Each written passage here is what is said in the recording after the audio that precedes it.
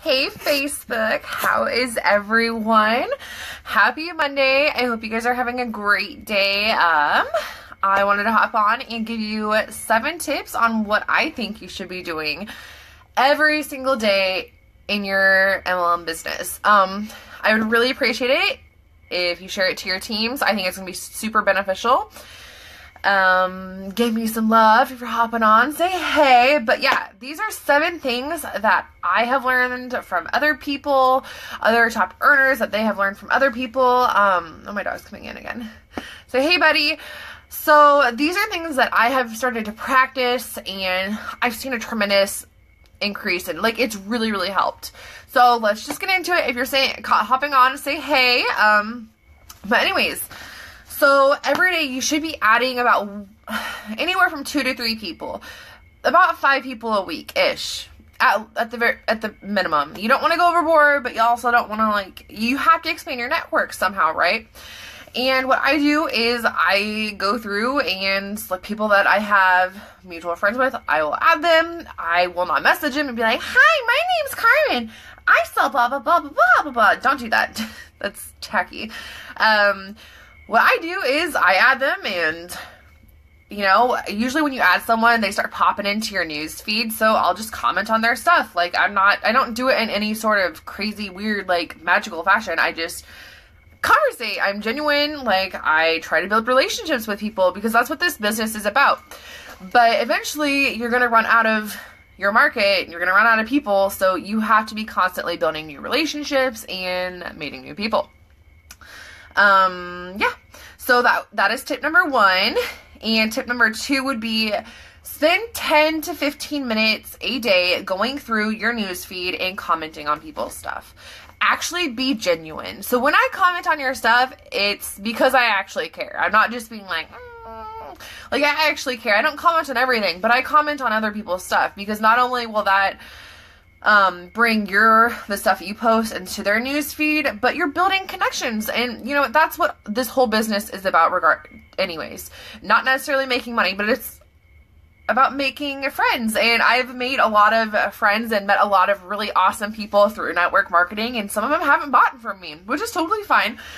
But go through and spend 10 to 15 minutes, dedicate yourself to not scrolling, because I know a lot of us are like, well, we do that. Well, you're going to comment on a lot of your friends' stuff, and you need to really be making sure you're commenting and engaging with people that you don't normally talk to. And that's kind of hard when you first start, because it's kind of like, I don't know what to talk about. But, like, in the last couple of weeks when I've been implementing this, like, I have gotten to know so many people so much more, and I've noticed that they start watching my videos or they comment on my stuff more, which is great.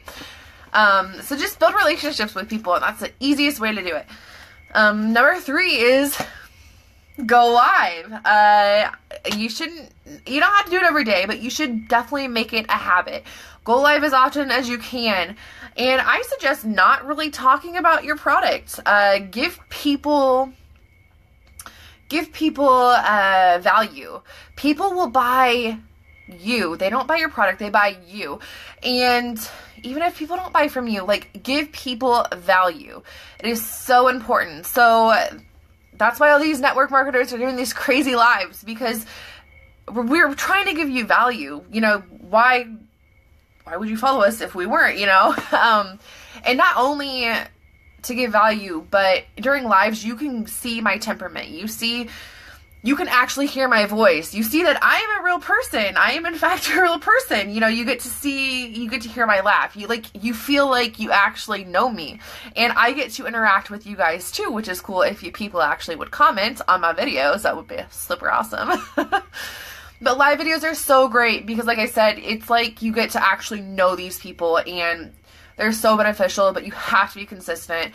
That's something that I am striving to do. And it's really, live videos are hard. They're really, really awkward at first, but I promise you, you get so much better, and it gets much easier. The hardest part for me is coming up with content. So go live at least a couple times a week. I swear it will change your business. I promise you. Go live. If you're going to be an MLM, you have to go live.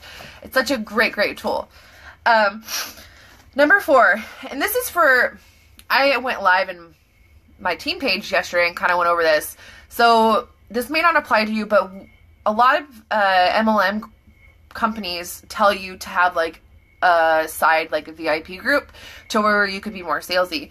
And so the silliest thing is I have people that don't post in their groups every single day, which is stupid because you can actually schedule posts. You can schedule them out for a month or whatever, so you don't even have to worry about it. But you need to be posting in your group every single day, not like a ton, but for my company, I tell people you should probably be posting at least one before and after and one other post a day. Bare minimum 2. It's really not that hard to do. And yeah, because I have people that like will post, you know, they only post when there's a sale going on. Well, if I post, hey, there's a sale going on of this dealy bob, you know, and you're like, okay, cool, Carmen. Well, I don't see how this impacts my life. Like, you don't know why you need this in your life. This may be the best product on the market, but you don't know what this does. You don't know why you need it, you know? So you have to be constantly telling people, like, hey, this is why you need my bomb product. And then that way, you know, when you do have sales going on, people are like, perfect. Was waiting for a sale, now I'm going to buy it. So make sure you're posting in your group, if you have a group. Or, number 5, make sure you're posting on your actual public profile. And you have to have your profile public.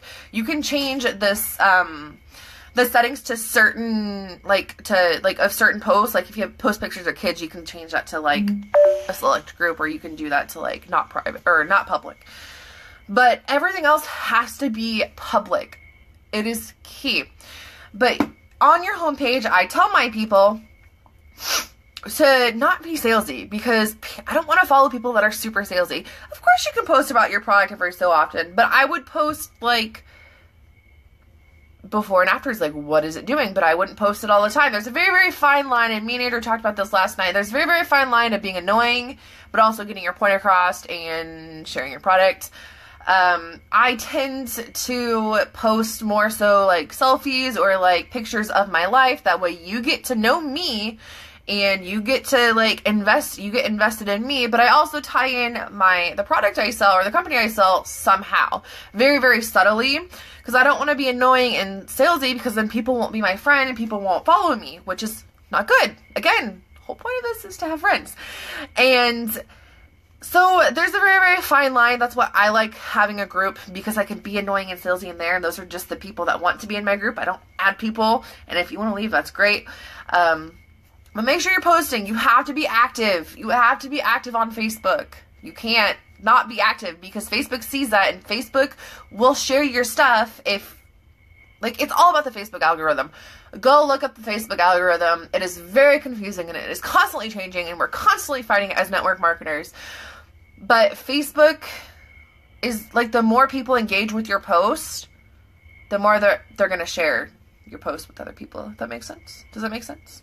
I feel like that makes sense. So make sure you're posting.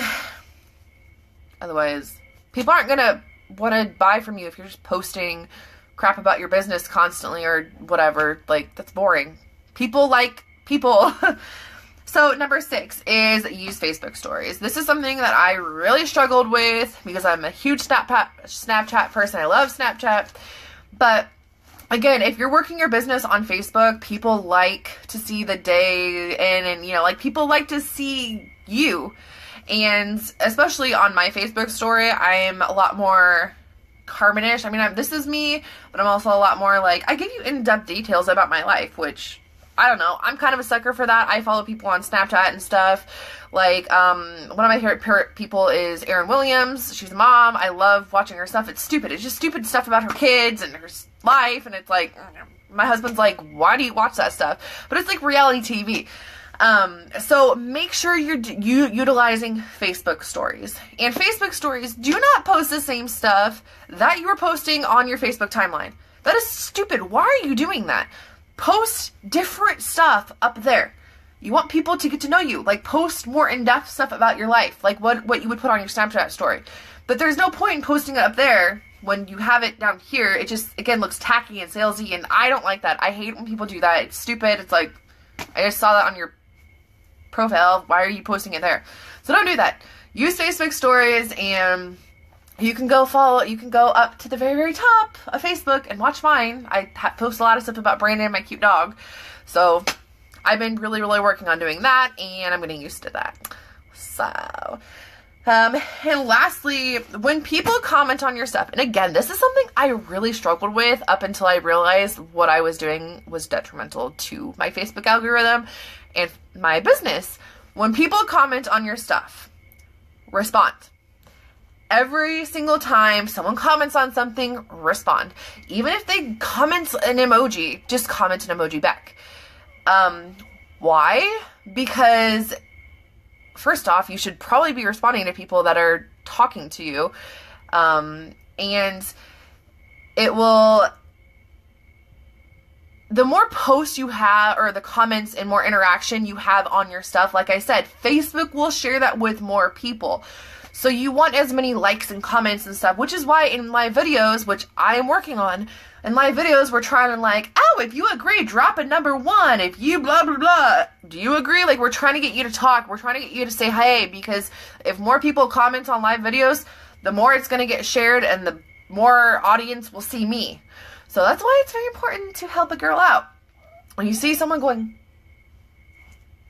I hear my dog whining somewhere. If you, sorry, if you see someone going live, go ahead and say, hey, like, you're helping someone out and you don't even have to buy from them. So those are my tips. Oh, hey Sarah, and I have one more tip, and this goes back to the going live thing. When I see that someone like likes my live, like if you like or love my live or something, I will go back and I will comment and I'll be like, thank you, Sarah, for watching my video. Even they might have not watched it, and I don't really care, but that way when I tag them in that is going to get put on their friend's timeline. So those are my tips. I feel like those are pretty good. Those are things you should be doing almost every single day, and they will really help your business. So if you found this useful, I really would appreciate it if you would share it with your team, rather than you regurgitating it all yourself. Here's Kringle. Say hi, Kringle. But yeah, share it with your teams, and let's make 2018 amazing. Whoop, whoop. See you guys.